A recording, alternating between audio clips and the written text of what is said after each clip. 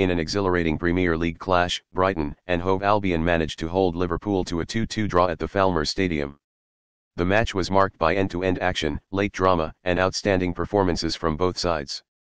The game got off to a blistering start, with Brighton's Simon Adingra opening the scoring in the 20th minute with a precise right-footed shot from outside the box. Liverpool's defence was caught off guard, and Adingra took full advantage, sending the home crowd into raptures. Liverpool, however, quickly responded to the setback.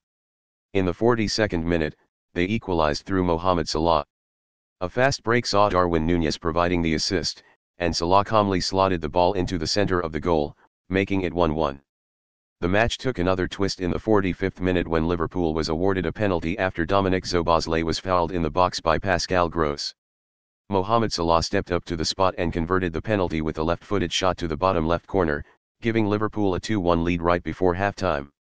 The second half began with Brighton showing great determination to claw their way back into the match. Lewis Dunk, the Brighton captain, proved to be the hero for his side, scoring a crucial goal in the 78th minute. Dunk found the back of the net with a right-footed shot from very close range, following a set-piece situation. Solly March provided the vital assist with a well-placed cross. As the match reached its climax, both teams continued to push for a winner, with numerous near-missed opportunities and fine saves from both goalkeepers.